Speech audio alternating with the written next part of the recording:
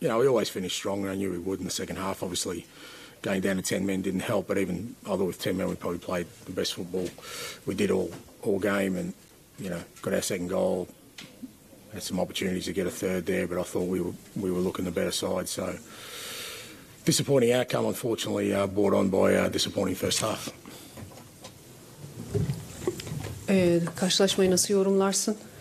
Genel bir değerlendirme.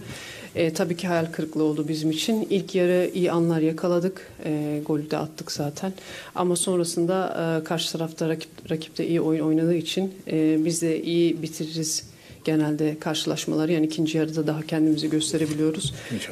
Bunu da aslında yaptık ama elimizden geleni yaptık ama bir hayal kırıklığı oldu bu karşılaşma.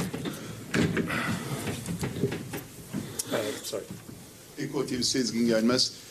Buraya puan kaybetmeden geldiniz ve ilk yenilginizi aldınız. Galatasaray'dan böyle bir futbol, böyle bir oyun bekliyor muydunuz? Galatasaray Premier Lig'de olsa sezonu kaçıncı sırada bitirirdi? Teşekkür ederim. Until now you won all the games. I think this is the first loss. Did you expect Galatasaray will play like this? And if Galatasaray were playing in the Premier League, you think what will be the standing of Galatasaray? No, look, we expected a tough game here. Obviously, they've been in good form all year and undefeated at home. And I thought the game was as expected. They obviously they have some dangerous players, and you need to control the game with the ball better than we did tonight. And I think that first half ultimately cost us the game, and disappointing for us. And obviously, Galatasaray are a good side. We know that, and they're in a good position in the Europa League as are we, and hopefully that continues. Zor bir maç olacağını zaten bekliyorduk. Yani beklediğimiz bir Galatasaray'la karşılaştık aslında. Tehlikeli oyuncuları var, bunu biliyorduk. İlk yarı bu sonuca vardığımız için aslında böyle bir yenilgiyle sonuçlanmasına sebep oldu. İlk yarıdan kaynaklı. Yani ilk yarıda istediğimizi gösteremedik. Onlar da biz de ligde iyi sırada, yani Avrupa'da iyi durumlardayız. O yüzden iki tarafta iyi durumda. Hi Ange. Can I ask you about Solanke? Firstly, scoring a goal on what I think is only his second start, but then also what happened with the red card. Yeah, look, Will took his goal well. He worked hard for the team. Obviously, like I said, he hasn't had a lot of experience in senior football, so I think he would have learnt a lot today. And red card, was just I think a bit of over enthusiasm in that moment to give away a foul. So, but he'll learn from that. And same with Lucas.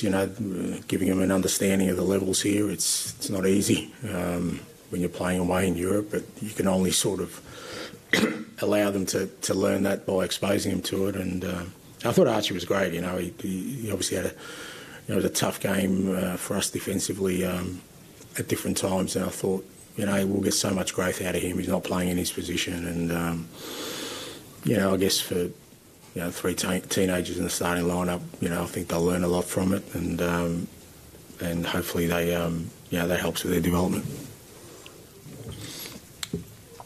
Kırmızı kart alıp aynı zamanda golü de atan Lancashire ile ilgili bir soru geldi. Nasıl değerlendiriyorsun durumlarını? Takım için iyi çalışan bir tecrübeli bir oyuncu ama bugün yeni bir tecrübe daha aslında kendine katmış olmalı. Yani bir şeyler öğrenmiş olmalı bugünkü yaşadıklarından dolayı. Kolay değil Avrupa deplasmanında oynamak. Defansif olarak da zorlandığımız bir maç oldu. Dolayısıyla öğrenecek, yani biz de o da bu hatalardan öğreneceğiz. Karar Gazetesi Furkan Uzun. Bu sezon Avrupa Ligi'nde ve Premier Lig'de toplam 110 korner kullandınız. Fakat duran toptan sadece 4 gol buldunuz. Bugün hiç korner kullanamadınız. Yediğiniz ilk gol bir duran top organizasyonu sonucu sayılabilir. Takımda bir duran top zafiyeti olduğunu düşünüyor musunuz? Bir. İkincisi de son 19 maçta ikinci kez kalenizde 3 gol gördünüz. Rakibinizin üçlü defansla çıkması sizin için bir sürpriz mi oldu? Do you think you have some problems with set pieces? That's the first question. And did you expect Gala will be with three on defense? Yeah, I don't know what you mean by set pieces. I think we're fine with set pieces, and we expected them to start even when they play with 4 at the back. They really build up with 3, so we expected that. Üçlü defans oynamalarını bekliyorduk zaten. Bu duran toplar konusunda da zaten durum belli yani. Dolayısıyla çok bir yorum açıkçası yok. Amatör fanatik. Tottenham bu sezon deplasmanla oynadığı tüm maçlarda topa daha fazla sahip olan takımdı ama ilk kez Galatasaray'a karşı topa daha fazla sahip olamadı. Bu bir tercih miydi yoksa Galatasaray mı Tottenham bu şekilde zorladı?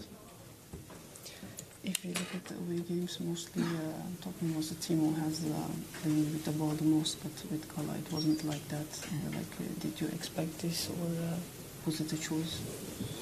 No, as I said, we were especially in the first half. We gave the ball away too much, not because of the opposition. We just lacked some composure, and we needed to be a bit more calmer on the ball. And because we weren't, we allowed sort of, as I said, Galatasaray to get a foothold in the game.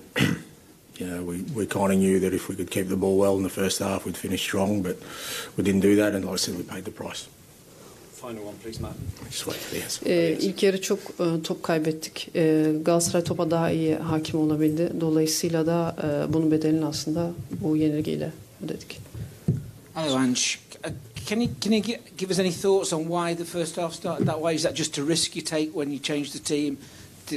Did the atmosphere play a part? Was it just all down to Galatasaray being exceptional? No, I don't think so. I mean, it's probably a combination of all those things. But I just felt it was self-inflicted. We just, we had real simple solutions out there to keep the ball, and as we showed with 10 men, it wasn't that difficult to do. We just didn't, and individuals within that just needed to kind of be stronger on the ball and make sure we just play, the kind of football that we try and do every week, and we didn't do that. Maybe it was a little bit of the changes I've made and the environment or the atmosphere, whatever you want to call it, the opposition. But the moments that stick out to me are when there's no pressure on us and we're still giving the ball away. I think that's we just need to be better in those moments, and because if we're better in those moments, then you kind of minimise the threat the opposition has, but also we get a foothold in the game in the areas we want to, and then we can. Like I said, we did it with 10 men. We were playing through them quite easily with 10 men, but with 11, we just didn't have anywhere near the conviction we needed to, so it's disappointing. İlk yarı sence neden bu şekilde sonuçlandı? Neden kendinizi gösteremediniz? Atmosfer mi acaba etkiledi sorusu. Bilemiyorum. 10 kişi kaldık zaten sonunda. Her hafta oynadığımız gibi oynamaya çalıştık aslında bu karşılaşmada da, ama onlar topa çok iyi hakimdi. Önemli kayıplar yaşadık ve bu hatalardan dolayı da sonuç olarak bu şekilde bitti. Thank you very much. Thank you.